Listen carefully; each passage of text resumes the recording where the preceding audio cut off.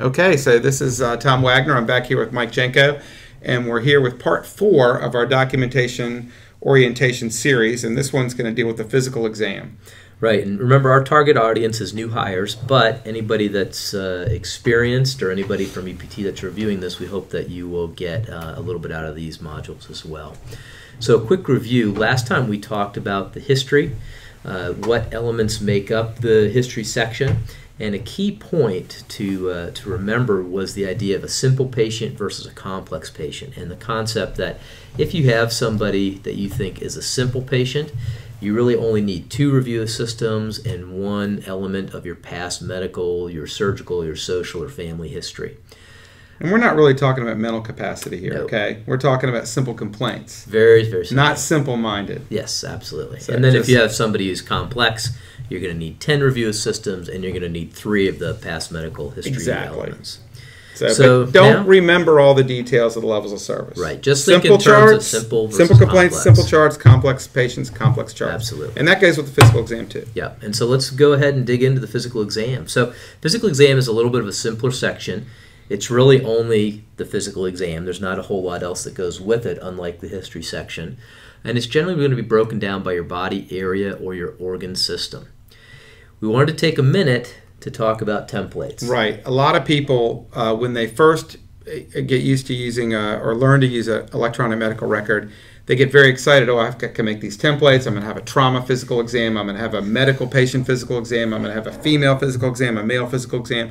And you can generate these beautiful templates that have a full, complete physical exam. Really look very good. The problem is that if you use a template like that, you are obligating yourself to not only perform each part of the exam that's detailed in your template, but if the patient has physical findings that deviate from your template, you've got to go in and change all those, everything that's different. So if you've got a beautiful detailed physical exam of the abdominal exam, for example, and the patient's there for abdominal pain, you've got to get rid of that whole abdominal exam and start from scratch. Right.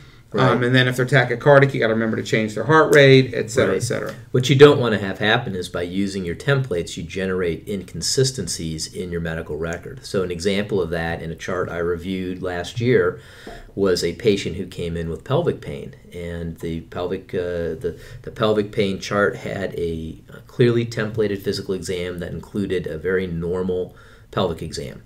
And then in the medical decision-making section, the provider went to great lengths to explain that the patient had declined the pelvic exam and why he thought that was okay and what he tried to do to have the patient reconsider getting the exam. So you have in one area of the chart a documented normal pelvic exam, and in another area of the chart, the physician saying they didn't actually. That's a huge red flag and would be considered fraud by the feds. Yes, and if it ever showed up in court, it would immediately destroy the credibility of the rest of the chart. And the rest of the chart was documented very, very well. So with your templates, you really want to keep them basic. I like to chart by addition. So you can have a basic template that you can do most of the elements of required elements for a physical exam with your eyes without ever even touching the patient, which goes against everything you learned in medical school.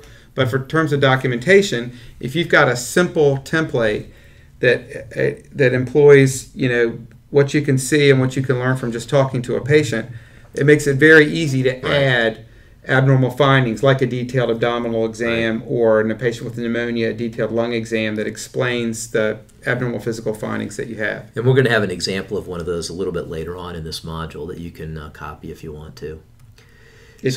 Good. I was going to say, a quick review again. We spent some time in the last module talking about financial implications, and I just wanted to review those again because it is such an important concept. Remember that the element of the chart, for the most part, determine reimbursement, and that 80% of is emergency medicine revenue. E&M, emergency and medicine. Yeah, you got it, or evaluation and right, the level of service codes, evaluation and management. Right. About 10 to 20% is going to come from procedures, and remember there's 5 E&M levels. Level 1 is the most basic, level 5 is the most complex. There are also critical care codes on top of that. Which you can look forward to a module on those coming to. I hadn't actually planned that, but that's probably a good idea. Yeah, we're going to do that for sure.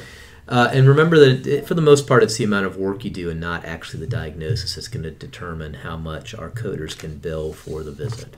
So We talked about this with the history section last time. We talked about what is required in the physical exam section to meet a certain E&M level. And I have a beautiful chart that I've spent a lot of time putting together. And I want you to forget it. Basically, this says like a simple emergency medicine evaluation and management level requires one body area or organ system, and it's limited to that affected body area. In a complex, you need 8 organ systems or body areas, and you get a general exam. Okay, forget this slide. I don't want you to know what you need for a 3 or a 4 or 2. Just remember, simple patients, simple complaints. You have an ankle sprain, examine the ankle. Document the ankle exam. You'll be fine. Now, if you go back here and you look at an E&M 4 requires 5 to 7 body areas, and an E&M 5 requires 8 body areas. Right. So remember that break point. So what we recommend is that you create a very basic template of things that you can do while you're talking to the patient without actually touching the patient that are, by their very nature, very, very common things that people just demonstrate when they're in the emergency department. And then use that template as your base and then tailor the encounter to that patient's specific physical exam. So if it takes less time and effort to add elements to your basic template than it does to take a very detailed template and take all the stuff out that's not right. Absolutely. So this is an example of one that I use, and you can tell that it's got 7 areas. It's got head, eyes, pulmonary, neuro, skin, and psychiatric. And so you've got almost a comprehensive, complex exam, and you'll notice you don't have to touch the patient to get this exam. Right. It's all very basic stuff that you can do and observe while you're talking to the patient. And then if you have someone who's coming in for a very focused problem like an ankle injury, then you can focus on putting in your positive or your pertinent negative findings in the musculoskeletal section. If, on the other hand, it's a complex patient who comes in with chest pain, then you're going to flesh out your pulmonary section a little bit more. You're going to add in a cardiac section.